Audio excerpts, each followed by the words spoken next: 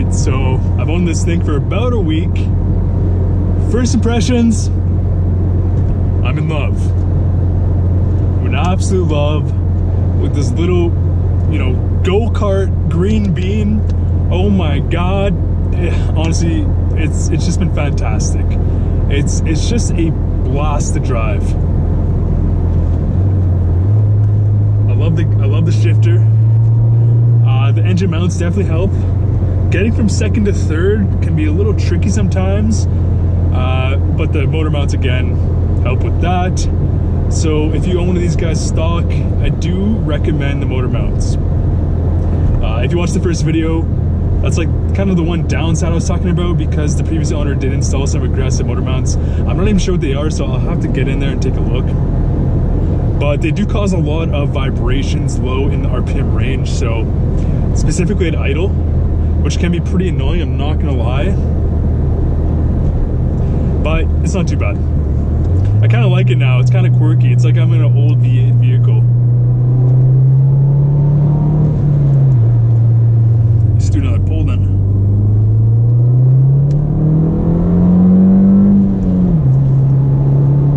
If this car just had a higher rev range, oh my god.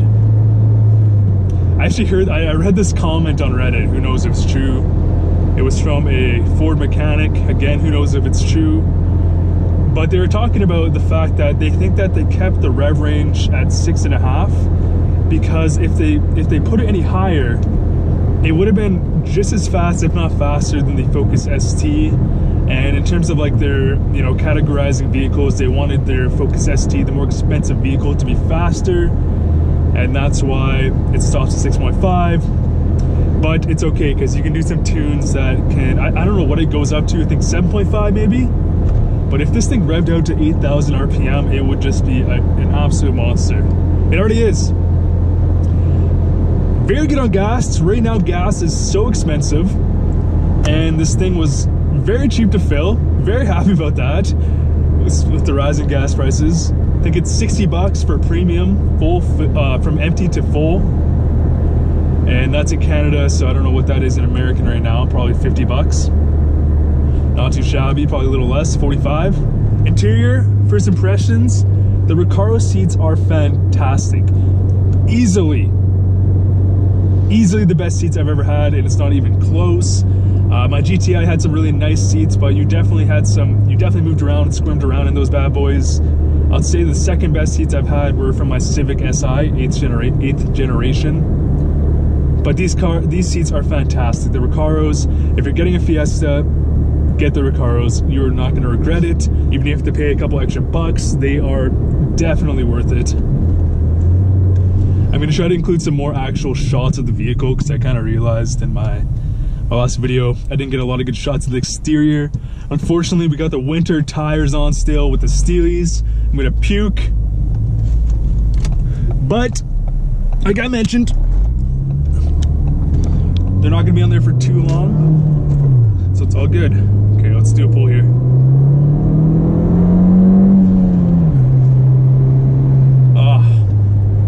Great, it pulls so well. This thing is just a little rocket. And again, you still have a cob tune on this bad boy, and it gains instant power. I'm so excited for that. But overall, I am definitely completely satisfied, especially compared to the GTI. Now, the GTI was way more damping, the suspension was way more comfortable, but that wasn't really the point of me getting this car. I didn't really care for the ride. I wanted the performance, the fun factor, and this thing just delivers. It just checks off every box. And it just shocks me that these things have depreciated the way they have, because with all they offer, and they even have practicality, this thing has 4 doors and a hatch. They're depreciating like crazy, and they're more reliable than the Focus, and they're not going to be making any cars like this anymore. Well, from America. I think the only other really competitors you can get at the moment are, you know, Mini Coopers. I love Mini Coopers, so I'm going to pass on them because of the reliability, the Barth, and again, reliability issues all up the board right there, and then of course the GTI. But this thing is kind of in its own category, in North America at least. nice. I wish we had some of the Euro options some of you guys might have. This thing is just so fun to downshift. It handles corners just unbelievably well.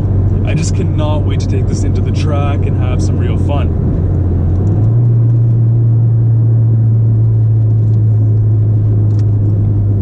Okay, let's turn down here. Some downshifts real quick. Go on these little bendies, let's go.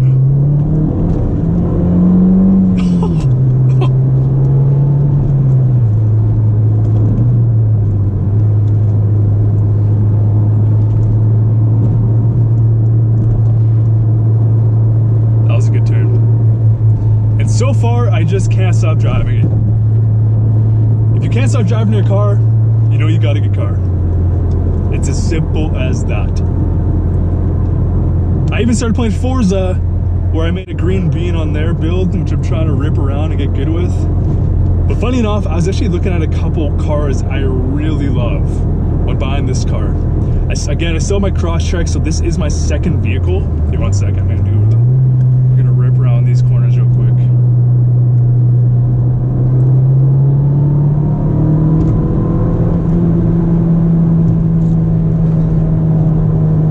Some people don't like the piped in noise, but I don't mind it at all.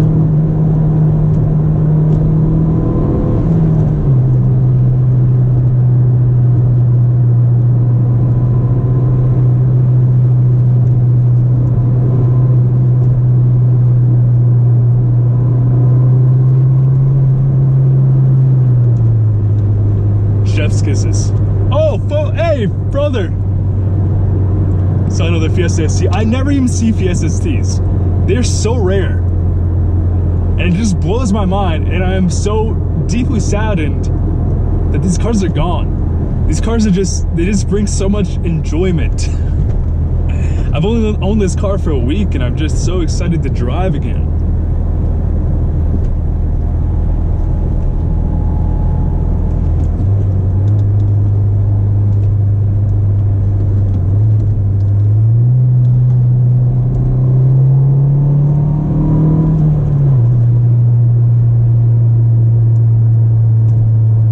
Overall, it's awesome.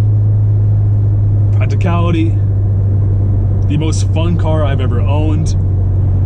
I am just ecstatic to start modding this guy. I think I'm gonna start with the blow-up valve. I know, obviously cob would be probably you know, the most cost-effective way to get power and have fun, but I really just want to hear that.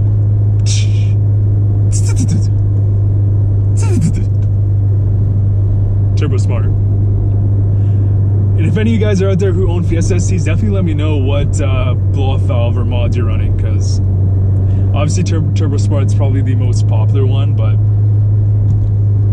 I don't know. I'm open to any of them.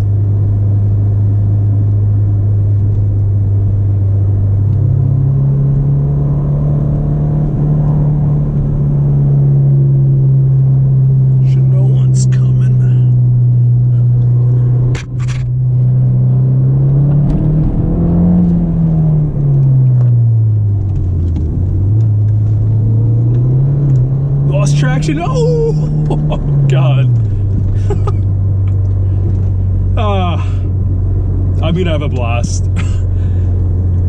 And I'm so excited. We're currently in the process of planning a BC mountain trip, the Rocky Mountains, and this thing's just gonna be a blast to drive. I'm so looking forward to that. But yeah, guys, anyways, first impressions of week 1 of owning this thing are fantastic. They have even surpassed some of my expectations. And considering that I've watched every video on YouTube about these cars, it's kind of surprising. But if you're one of these guys and have any suggestions, definitely comment down below. Or if you're looking to buy one and have some questions, comment down below. I will definitely answer. Thanks for watching, guys.